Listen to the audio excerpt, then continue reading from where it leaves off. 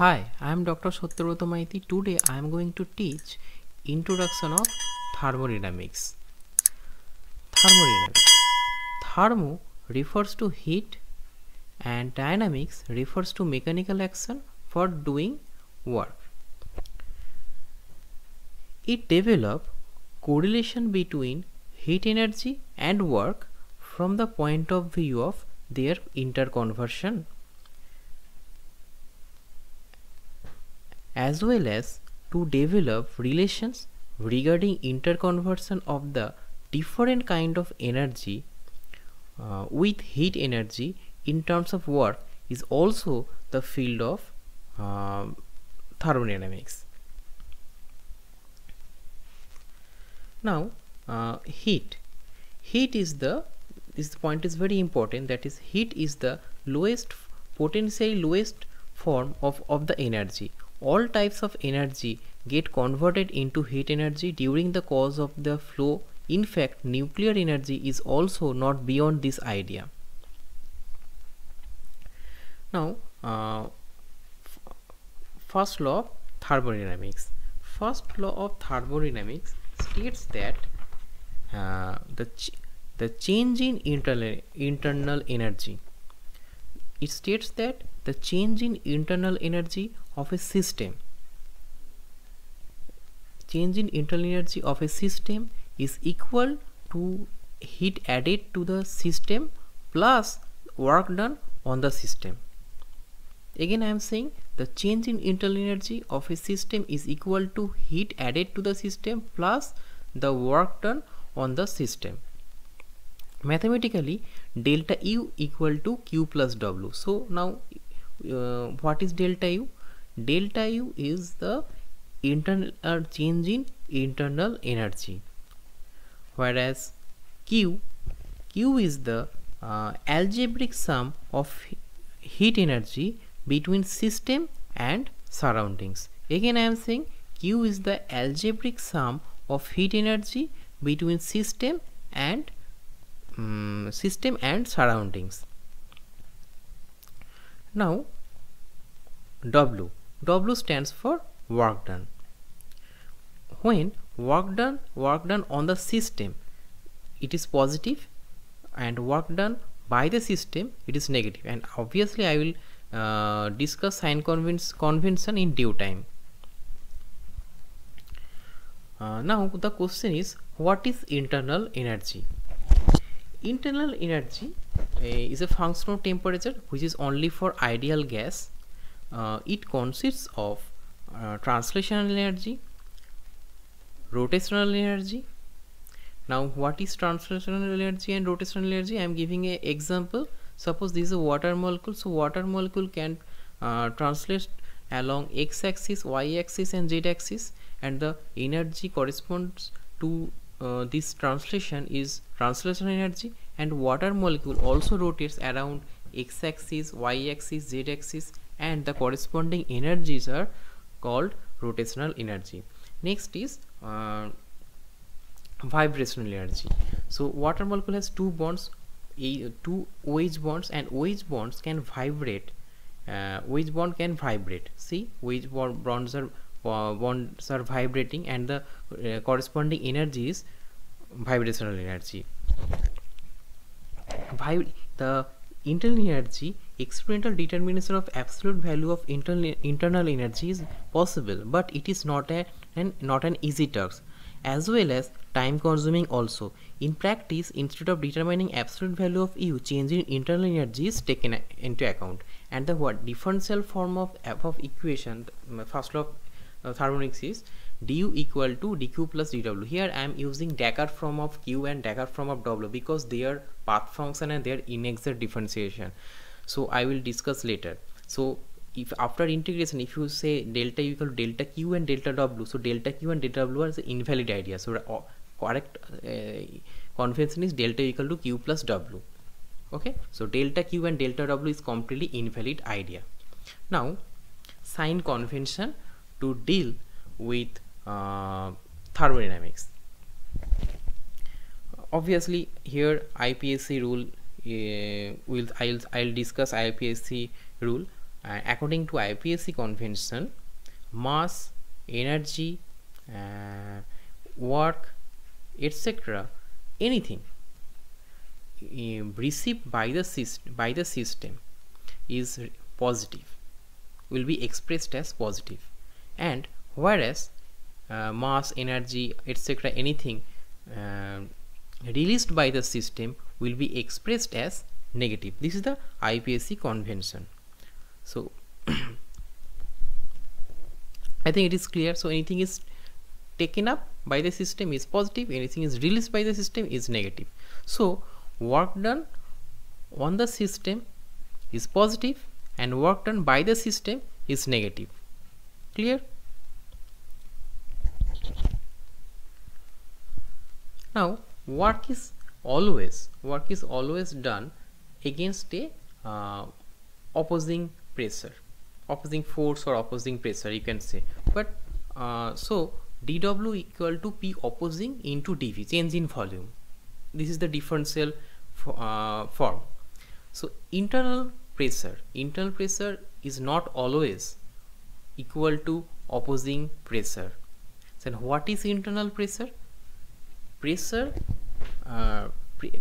applied by gas molecules, this is internal pressure, and opposing pressures is pressure acting on the piston externally, pressure acting on the piston externally, and opposing pressure is, and the frictional force is also included in the opposing pressure. So it is a gas jar with piston head, and the gas molecules are applying force on piston, that internally this is internal pressure, and our blue arrows are indicating opposing pressure. It includes friction of piston. But sometimes in reversible process, internal pressure is equal to opposing pressure. Okay, so why? Because in reversible process, as in equilibrium in reversible process, equilibrium is maintained in each step. That is why internal pressure equal to external pressure in reversible process. So work done can also be zero. Here work done is also be zero, but when? Answer is it is possible in free expansion. So you can say, what is free expansion? Suppose it's a container, so one portion contains gas and other in other portion is completely vacuum. Now there is a partition between two compartments. If you withdraws the partition, then what will happen? Gas will freely occupy the other partition also. So in that case, P opposing pressure will be zero, because other portion is vacuum. So then in that case P opposing is zero. Then dW, we know dW equal to minus P opposing into dV. So now P opposing equal to 0. So dW becomes 0. So in that case, in case of free expansion, work done is 0. Mind it. Always keep in mind, in free expansion work done is 0. Now work done on the system. So I am not talking about free expansion. Now in normal case, we know the mathematical form of first law of thermodynamics is du equal to dq plus dw, and in work done on the system, in that case dw will be positive, so dq plus pdv, and work done by the system dw will be negative, because system is doing work. So du equal to dq minus pdv. And another important conversion that is very important for mathematical problem, that is 1.987 calorie equal to 8.314 joule, that is equal to 0.082 liter atmosphere. And so work is medium of exchange. Clear? This is very important statement. Now system. Now what is system? System is macroscopic of the universe, which is under investigation with definite boundary, either real or imaginary, is termed as system from thermodynamic point of view. Clear? So next definition is surroundings. Then what is the definition of surroundings? Clear? So that is very easy. Surroundings is anything which exists beyond the system boundary. Those that is considered as surroundings. Anything which exists beyond the system boundary, that is surroundings. And if I am giving you a example, that suppose is a conical flux. It is some solution is kept in the conical flux, and this solution is system, and the outside of the system is surroundings. Now system plus surroundings, and system plus surroundings, what is system plus surroundings? That is universe.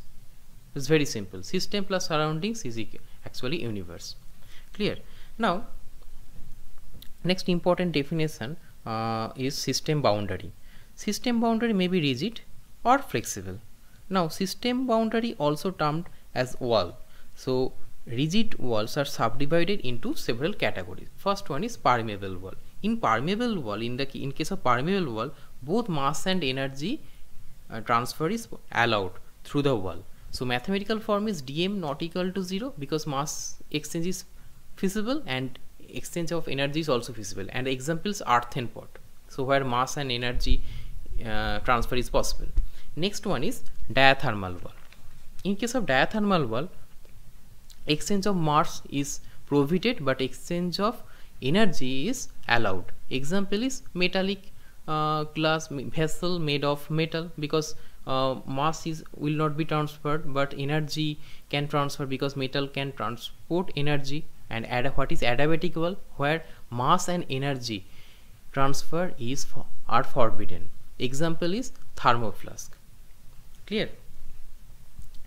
So it is example is thermoflask wall.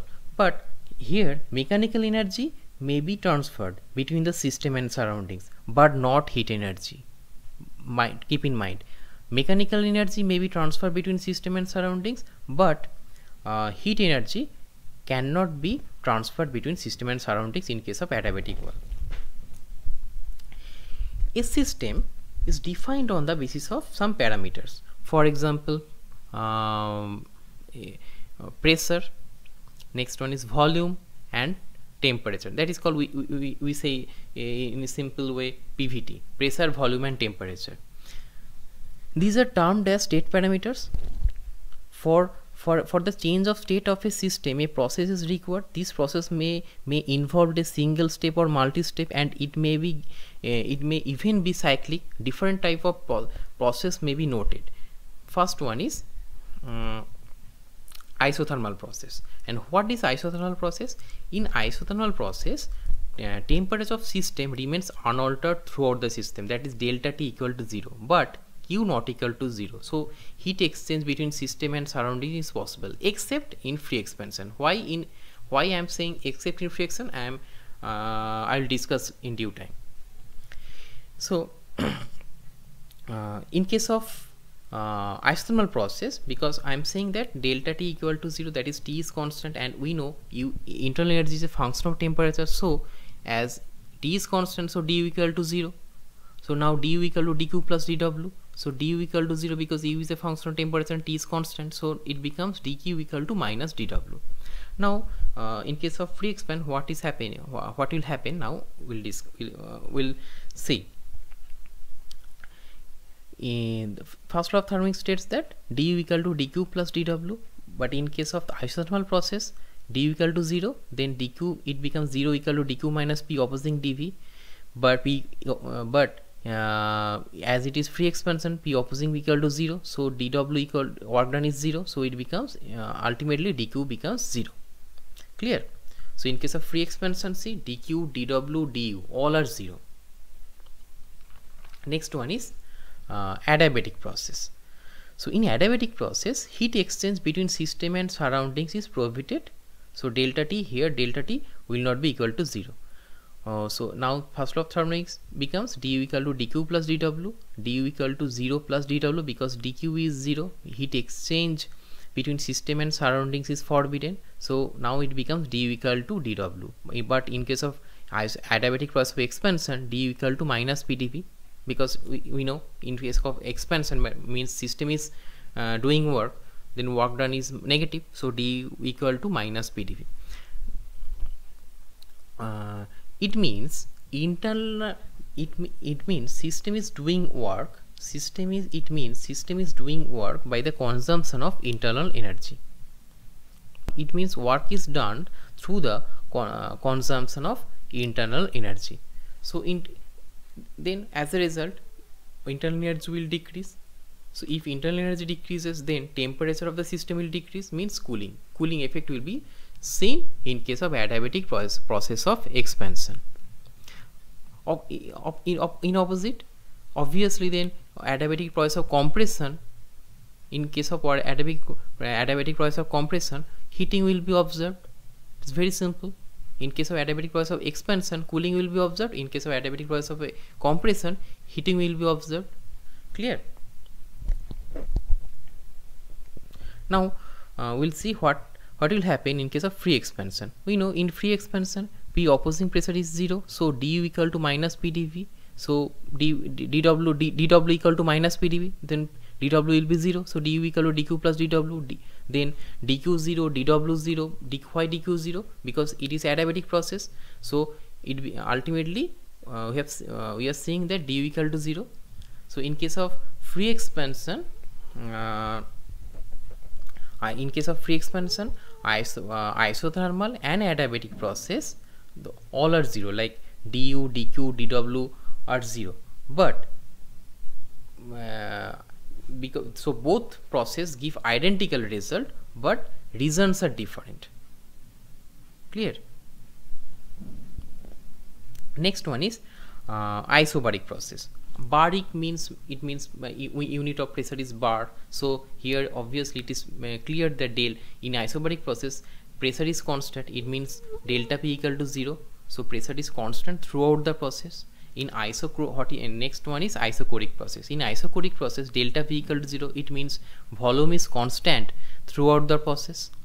So it doesn't mean that initial and final pressure or initial and final volume is constant. It means that pressure and volume remains constant throughout the process in case of isobaric and isochoric respectively.